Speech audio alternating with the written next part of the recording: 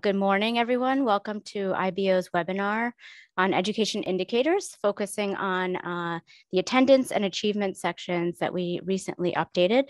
My name is Sarita Subramanian. I'm Assistant Director for Education at IBO, and I'll be moderating today. I'm joined by two of my colleagues, Tainá Guarda, Budget and Policy Analyst, and Steph Kranes, Senior Budget and Policy Analyst. Before we begin, I wanted to go over a few housekeeping reminders for the webinar. So everyone knows this webinar is being recorded. Upon the completion of the webinar, we will post the recording on our website, and we'll make that available to everyone to access. I'd also like to call your attention to the bottom of your screen to the Q&A button. Please feel free to submit questions using the Q&A function. We will allow for Q&A throughout the webinar during certain portions. So please submit your questions as they come to you, and I will ask the panelists during those breaks.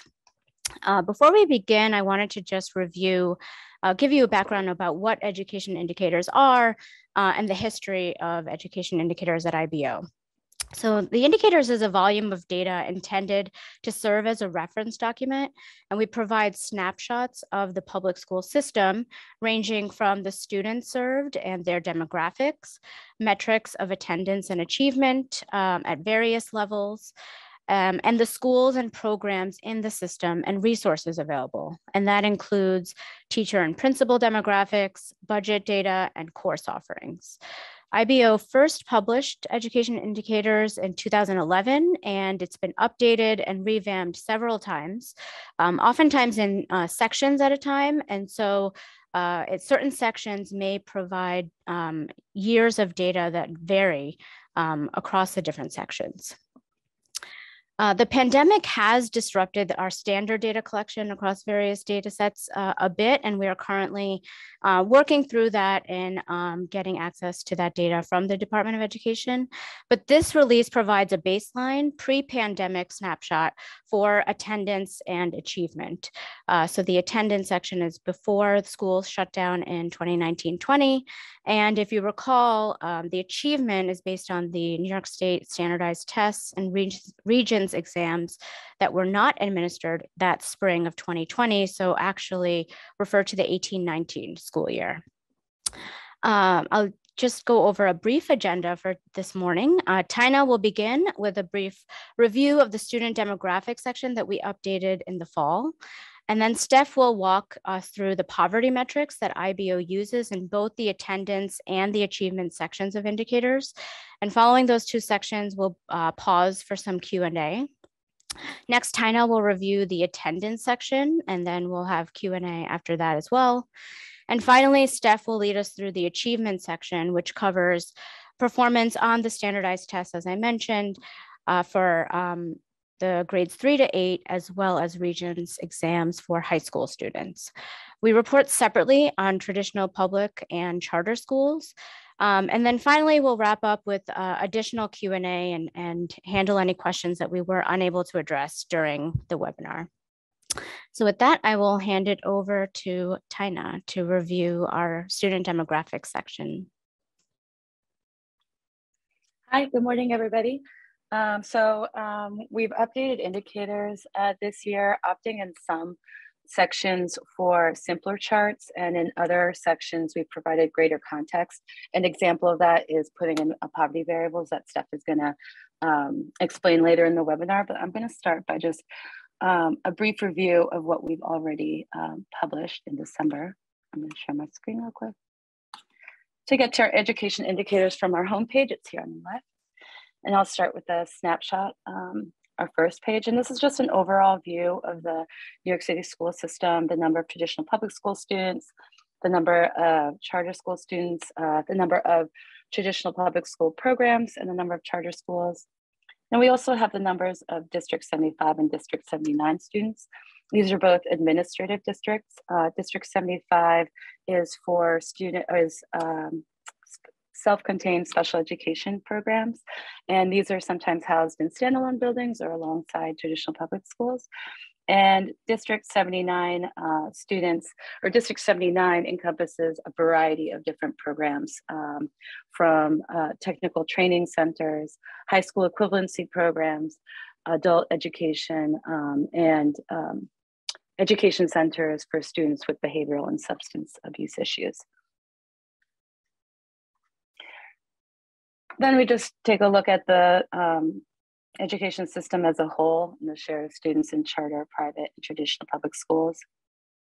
And then we zero in a little bit more on the traditional public school system, looking at the share of students in community-based organizations and traditional public schools. This is 3K. Then we have pre-K, the share of students in traditional public schools, CBOs, and charters, just a small amount of charter schools providing pre-K. And then we look at elementary school students, the share in traditional public school and charter, and we do that for middle school grades and high school grades. And then we just finish this page with a look at the number of charter schools in each school district and the share of students enrolled in charter schools. The next two sections are going to mirror each other, except where we don't have the data. And the first page is for student demographics and enrollment in traditional public schools, and the second page will look the same but be for charter schools. And so we look at the race and ethnic breakdown of students in traditional public schools. We look at enrollment over time, and here you'll see the decrease that's been a topic of discussion lately. We do provide the numbers of students by borough, and we look at the change in traditional public school enrollment by borough year over year. We previously reported this in 5-year increments. And then we look at the share of traditional public schools for English language learners, the languages they speak, the share of traditional public schools students, the share of students with disabilities in the traditional public school system. And then we look at the share of students with disabilities enrolled in District 75 programs. Those are those standalone special education programs. And we report on that citywide and also across the various grade levels. And then we look at the classifications of students with disabilities and the housing status of students in traditional public schools. Something I forgot to mention that I want to point out, that with this new version of student indicators, we're not providing PDF tables anymore. We actually have a download data button next to the charts where you can download the data feeding those charts directly as a CSV. So you'll see them for most charts, bottom left. So I'll go to the next section, which again will mirror the section we just saw previously, but now we're reporting on charter school students. So we have their race and ethnic breakdown, their enrollment numbers, number of students by borough, change in their enrollment by borough. Again, this is from year to year. So from, in this case, from 2019, 2020 to 2020, 21. Share of students for English language learners, their languages spoken, and the share of students with disabilities and their classifications. And next, Steph is going to discuss the poverty variables that you'll see in the attendance and achievement section. Thanks, Tainá. Okay, so IBO created a poverty measure using income data on students' census tracts, which we take from the American Community Survey. And that's produced annually by the US Census Bureau.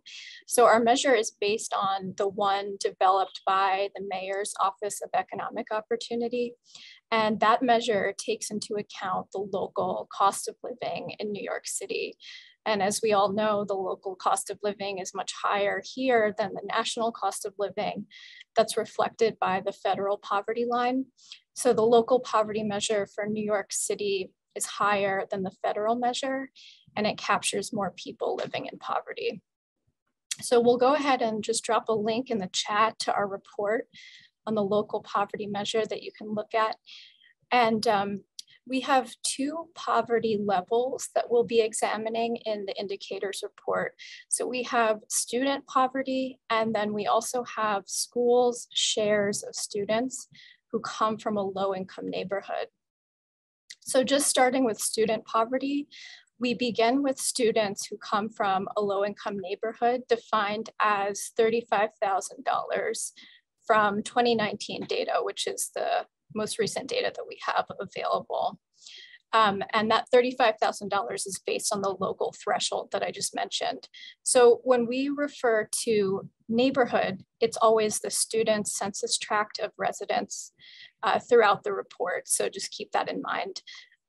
So we look at whether students come from a neighborhood where the median household income is less than or equal to $35,000. So that's just a binary, and there are multiple graphs that just show a binary, whether the student comes from a neighborhood that's less than or equal to $35,000 or not. So then we also look at student neighborhood poverty on a spectrum.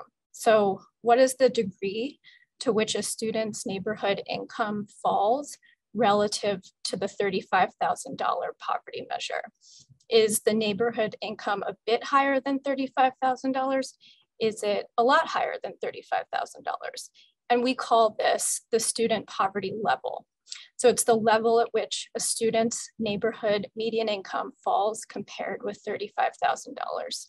So I'm just going to show you my screen so we can look at those levels.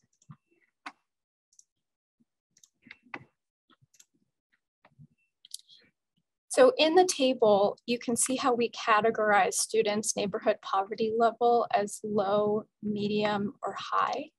So the poverty level is low if it's greater than or equal to 1.85 times the measure, or about $65,000. It's medium if it's greater than or equal to 1.3 times the measure, or roughly $46,000. And it's high if it's less than 1.3 times the measure. So these cutoffs of 1.3 and 1.85 were created by the federal government for determining eligibility for various public assistance programs. And so we just adapted those. So also notice these cutoffs are coded in reverse. So the lower the poverty level, the farther the income is from the poverty measure. So in other words, the higher the neighborhood income rises above 35,000, the lower the poverty level. So we also look at school poverty. So for school poverty, we're going back to the binary measure of low income and not low income. So remember, a low income neighborhood has a median income of $35,000 or less. So at the school level, we're looking at simply the shares of students in each school who come from a low income neighborhood. And we split schools into 3 equal groups based on their share. So I'll just go and show you that table. So one thing to note is that we have different cutoffs for traditional public schools in districts 1 through 32, and that's on the left. And then also notice on the right, there are cutoffs for charter schools as well. So just starting on the left, we're looking at, for traditional public schools, their shares of students from low-income neighborhoods. And we consider them small if their share falls in the bottom third or less of all schools. Medium if their share is greater than or equal to the bottom third and less than 2/3 of all schools, and large if their share is greater than or equal to 2/3 of all schools. So for example, if we just look at traditional public schools again on the left, the bottom third of schools have 3% or less of their students coming from a low income neighborhood. And the cutoffs for traditional public schools and charter schools differ a bit. They also differ between grade levels, and that's due to the differences in concentrations of low-income students in those schools.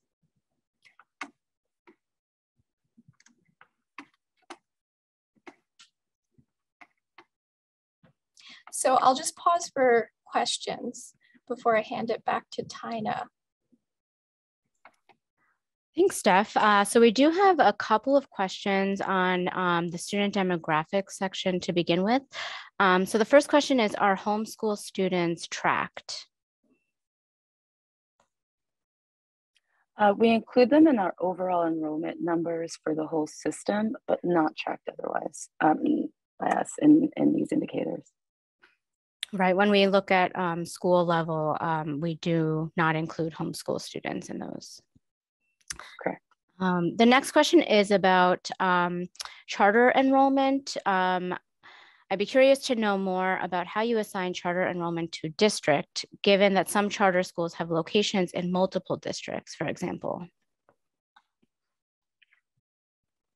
We do this at the school level, not at the level of the charter system, like what are those called? The network, right? The network, exactly. Exactly. Yeah. So we do it based on the location of the charter school, like what district it's located in. Another question we have is, how does the school poverty measure compare with Title I eligibility cutoff, which in most boroughs is 60% of the school students are deemed poor based on family income? So Steph, can you talk a little bit about how the neighborhood income measure differs from the family income measure? Sure. So at the neighborhood level, so again, we're considering a low-income neighborhood, a neighborhood has a median income of $35,000 or less. And when you look at the lunch eligibility measure, or sorry, Title I eligibility, yeah, so the cutoffs are different. And I actually, unfortunately, didn't like memorize the different dollar figures. So I can't answer that now, but we're happy to follow up with you about that. Right, and you know that those cutoffs are based on the national poverty threshold, which is different than the local one that we are using. Right. And then we have another question: how do you track or get the numbers for kids with special education or disabilities? So we do have an indicator on our at the student level that identifies students with an IEP, and that is what we use to track students with disabilities. We also know by school whether those students attend a District 75 program that Tainá mentioned, or whether they attend a Districts 1 through 32 school. Those are all the questions we have right now. So I will turn it back over to Tainá to review the attendance section. Okay, we've heavily expanded the attendance section from what we had previously. We've chosen to focus on it as a standalone metric. Previously, we'd only reported it under our student achievement section, and you'll still see charts addressing achievement results based on attendance.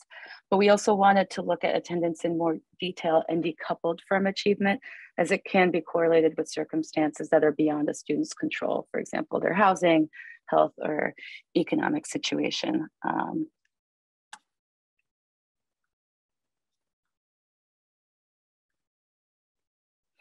So the attendance rate that we report on here is the total days present in school divided by the total amount of days a student is registered. And then we average it by each student demographic. Because as you'll see here, we're also reporting on attendance rate based on a variety of different demographic backgrounds. And the other thing that we wanted to do was to dissect this attendance rate a little bit further, is add a section on chronic absenteeism, which you'll see at the bottom of this page here. And chronic absenteeism is the share of students who are absent over 10% of the time, or to put it another way, they are present less than 90% of the time. This looks at the rate at which some students are absent more often. So for example, in a normal school year with 180 days, a student registered for that full time would need to be absent over 18 days to be considered chronically absent. And As Sarita mentioned at the start of the webinar, this is using 2019-2020 data. So for attendance, we're looking at attendance before March 13th, which is when schools were shut down for the COVID-19 pandemic. So for chronic absenteeism, missing 10% or more of that school year of 2019-2020 means being absent for at least 12 days if you were present for that full year. The other thing I'd like to note on these charts as we go through them is just that sort of to look at the top in the detail more, we have these x-axes at from 50% to 100%, but then that flips to look at the chronic absentee rate. So here we're seeing it from 0 to 50%. So just wanted to point that out. Again, you have the download data function to download all this data as a CSV file if you'd like. So I'm just going to review some of our findings here. I just want you to keep in mind that this is all students attending in one school year. So each population is a unique group of students. We're not tracking any one demographic over time. So just looking at elementary school grades, we do see that students in temporary housing have the lowest attendance rate compared to the various other demographic groups that we report on. And you'll see this correlates with a higher chronic absentee rate for the same grade level. Here they have a chronic absentee rate of 35.8%.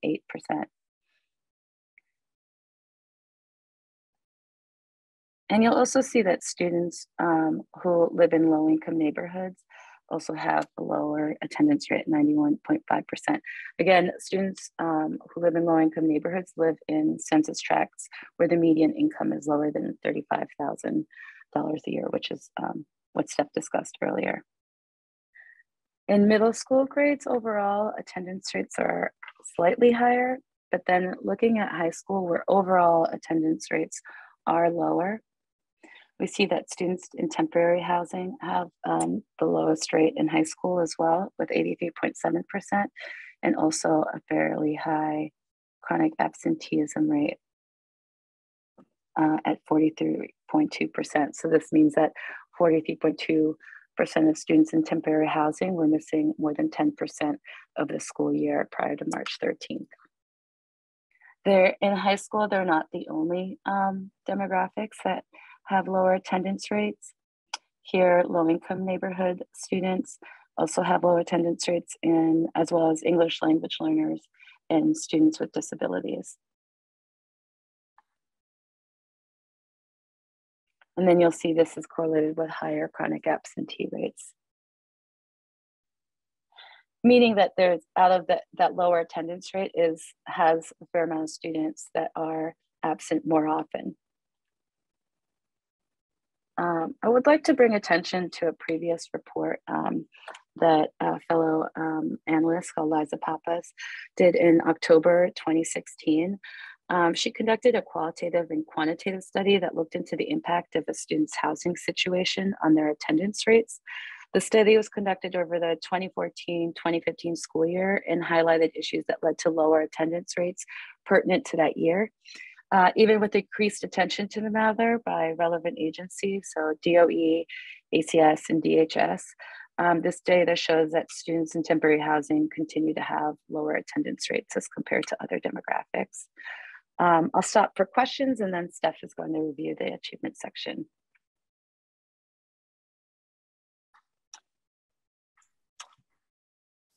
Thanks, Tainá. So our first question on attendance is there's been some reporting recently about the overall high rates of chronic absenteeism this year. Is that something that you are able to comment on based on the data that you've seen from the past? We don't have the data to comment on it for this year.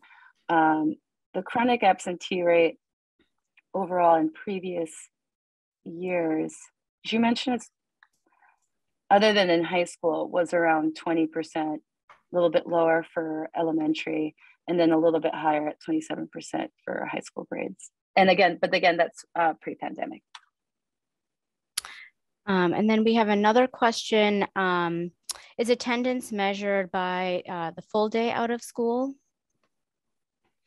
It is measured by the full day out of school, but that's different from being late. That's classified differently. Right. And then finally, you talked about students in temporary housing and students from low-income neighborhoods having, particularly lower attendance rates in high school. Do you have a sense of the overlap in those two groups? There is some overlap, but not a ton. It's so 35% of students in temporary housing live in low income neighborhoods. So the inverse is that 65% of students living in temporary housing are not living in low income neighborhoods. So it's a different population of people. Great. And then one final question, is the absenteeism measure for remote learning as well? And this is something that we are requesting for more recent data. Do keep in mind that the data that is currently in indicators is pre-pandemic, so before the shutdown. But we are in the process of requesting data on remote learning for last year as well, and we do plan to ask for it separately for students who were fully remote, as opposed to students who were in a hybrid setting. All right, so I'm going to turn it over to Steph now to review our achievement section. Thanks, Sarita.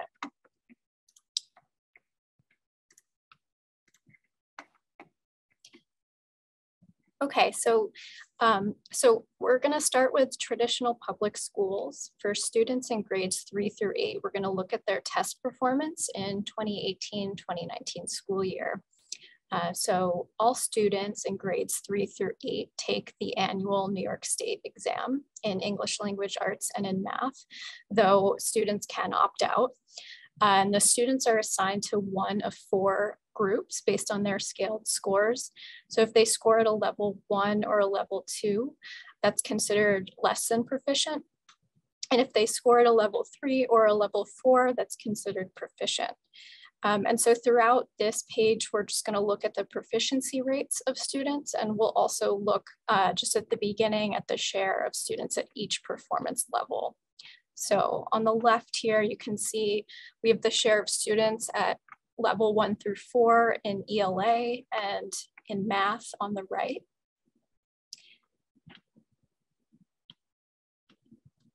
And then we also look at the performance by student neighborhood poverty level, which we went over in a little bit of depth earlier. So students who score at a level 1 are red, level 2 yellow, 3 blue, and 4 green. And you can see that as I hover over, you can choose to highlight each level, and the other levels will fade, which is helpful to take a closer look at this. So we can see that students who come from high poverty neighborhoods tend to score at lower levels relative to students who come from low poverty neighborhoods. You can see that these are trends here. We're not looking at anything from a causal perspective throughout indicators, so just keep that in mind.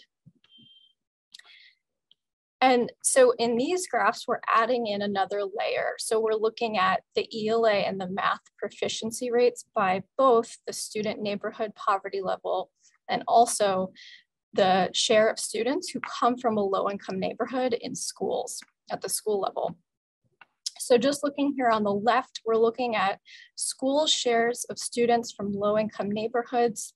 These are schools with large shares of students from low-income neighborhoods, medium shares, and then small shares. So just an example to interpret this graph, if we look here, we're looking at among students who attend a school with a large share of students from low-income neighborhoods, specifically for students who come from a neighborhood with high poverty, about 30% of them are proficient in ELA. And then if we look at students who come from a neighborhood with medium poverty, roughly 38% of them score proficient in ELA. And then finally, students who come from a neighborhood with low poverty, up to approximately 42% of students score proficient. So as the students' neighborhood poverty level lowers, the share of students proficient increases, which is generally intuitive to people who look at education research.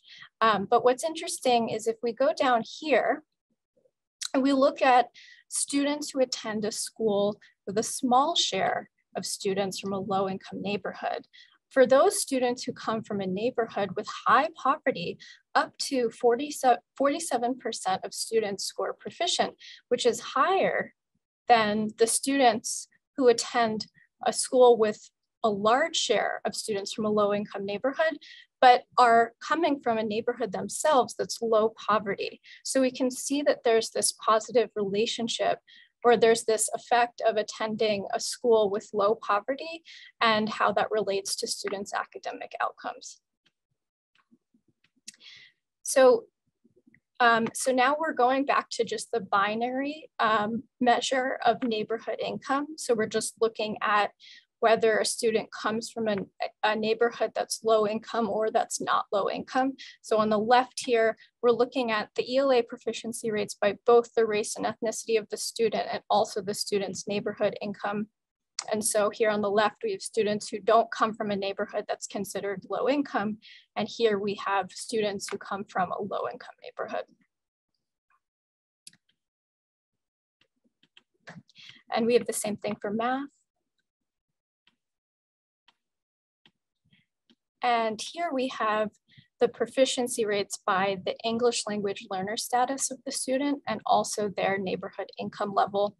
So on the left, we have students who are proficient in English, and then here on the right in the purple, we have students who are English language learners.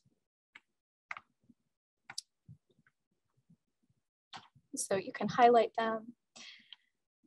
And we also have the proficiency rates by the special education status of the student and also their neighborhood income level. So here on the left, we have students who are in general education. And then here in the burgundy, we have students who are in special education. And we also have the proficiency rates by the students in temporary housing status. So here on the left, these are students who are permanently housed, so they're not in temporary housing.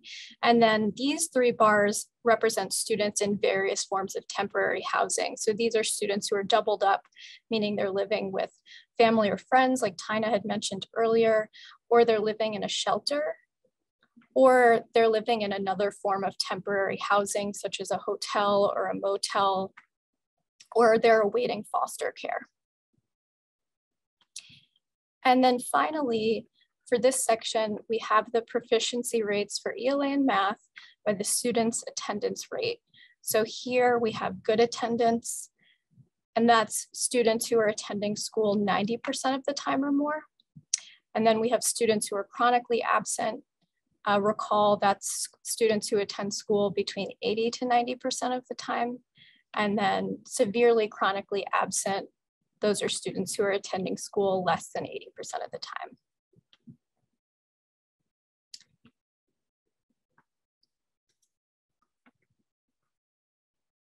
So in this next section, we're going to turn over to charter schools, and we're going to again look at the grades 3 through 8 test performance only for students who attend a charter school in New York City.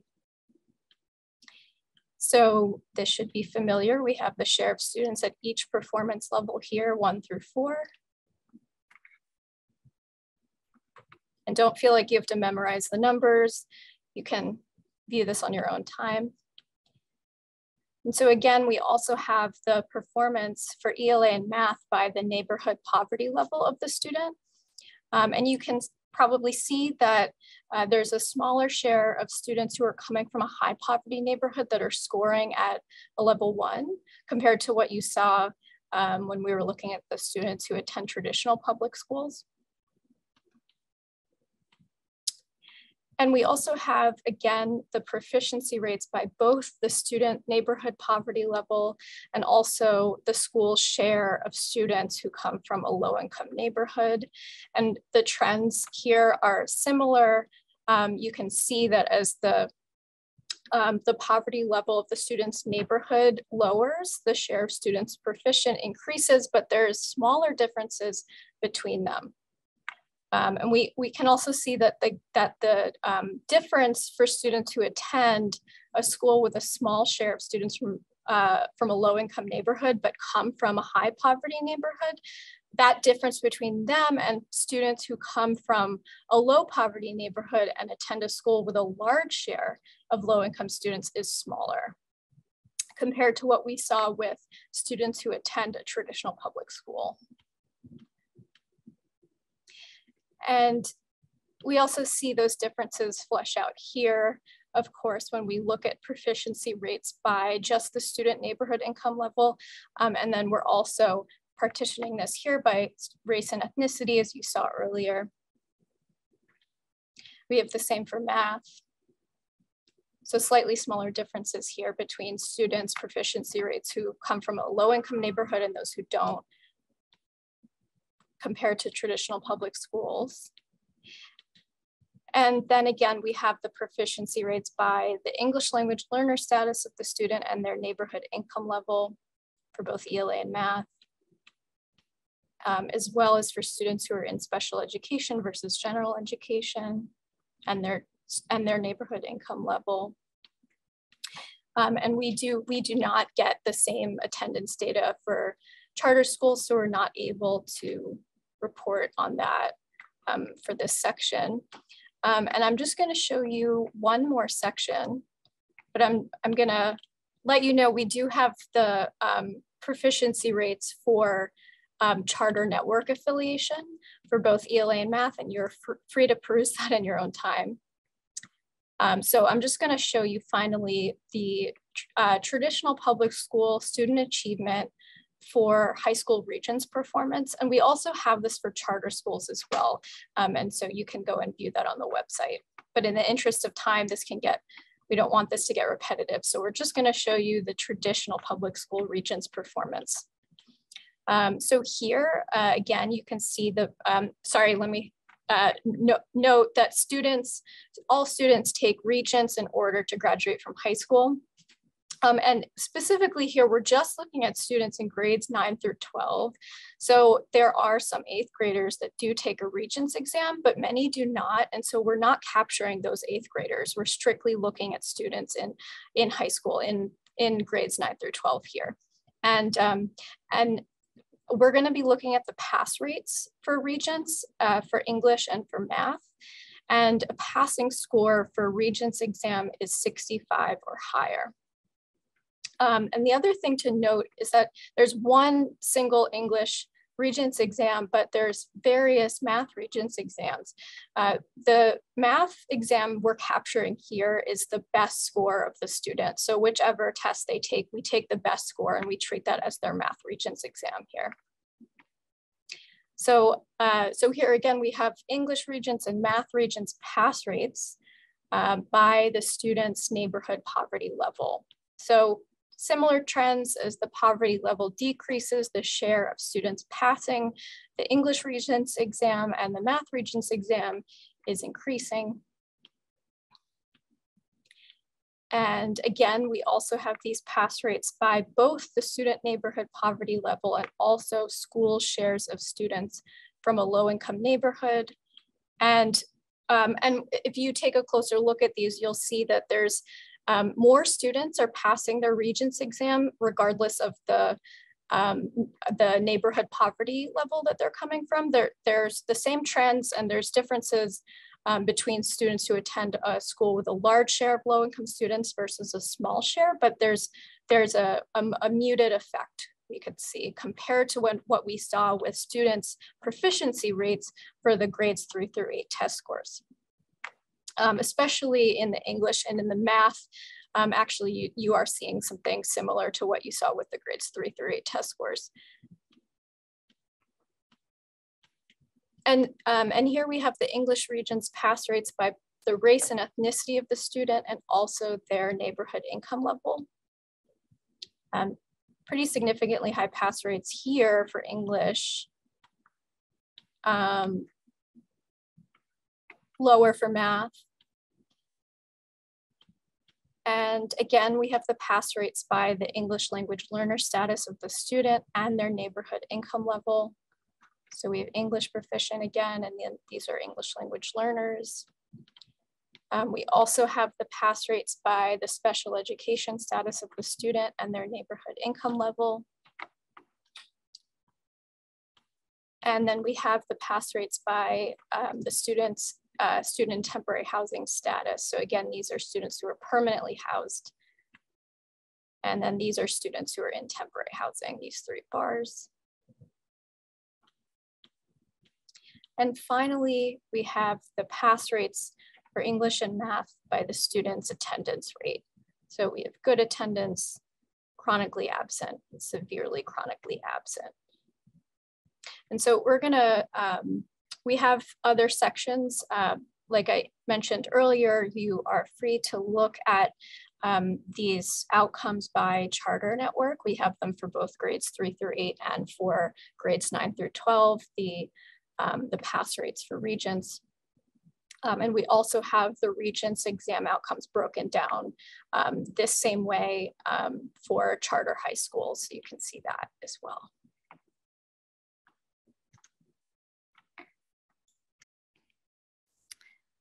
Thank you, Steph. That was a very great explanation of our achievement sections. We do have a couple of questions. So the first is, do you have any theories on why the concentration of poverty is most impactful on elementary students, particularly for non-charters?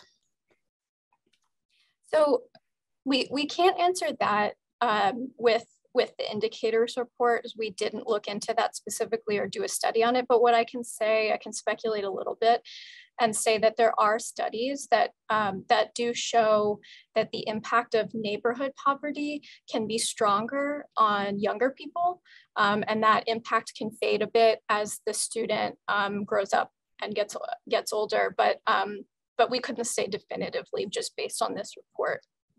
And it's important to keep in mind that while we are making comparisons between traditional public schools and for charter schools do operate differently. Each network operates differently. Schools have their own curricula. So, and that's different than what the Department of Education does. And so they're not necessarily a perfect comparison group. Thank you. And then one other question on opting out. So I know students can opt out of state tests post-pandemic. Was that also the case pre-pandemic? Yes, students were able to opt out prior to the pandemic as well. Great. And then we have a couple of other questions, not specifically related to our sections, but more general. Do you also measure for high quality or broadband internet connectivity and use that as a metric for other analyses? That is a great question. We don't currently have that data. We are trying to get more data and information on the distribution of devices to students and potentially some of the survey responses to some of the surveys that were administered during the pandemic, but we do not have that data yet. And another question we have is, this data is fantastically helpful in crafting policy, but since IBO's jurisdiction extends to reviewing city education policies, what critiques of current or proposed DOE practices can IBO offer? So I will note that our education indicators are designed to be more as a reference document. And so it is basically providing some descriptive statistics of the school system, as I mentioned at the beginning. We do have some other papers, like longer term research papers that delve more deeply into these kind of topics, and particular DOE policies. A couple that I shared in the chat, so you can take a look at that to see some of our more robust research papers that have looked into particular DOE policies. Another question, do you have the stats on the opt-out students, and is it more in the poverty areas? We do not have opt-out data actually at the student level. We simply know whether or not the student took the standardized exam, but we don't know if it was due to an absence or opting out at the student level. Another question, am I correct in noticing that the ELL demographic data is older than the other demographic data? Did something happen with ELL data? So this is actually related to the fact that we tried to provide the student demographic data at the most recent available that we have to us. So sometimes we do have that available at on the audited register, and so that might be a more recent data. So like, for example, our enrollment data is a little bit more recent than some of our demographic data, which comes from a different file, which we get a bit lagged. And so that was sort of what I was referring to in terms of having different years of data in different sections.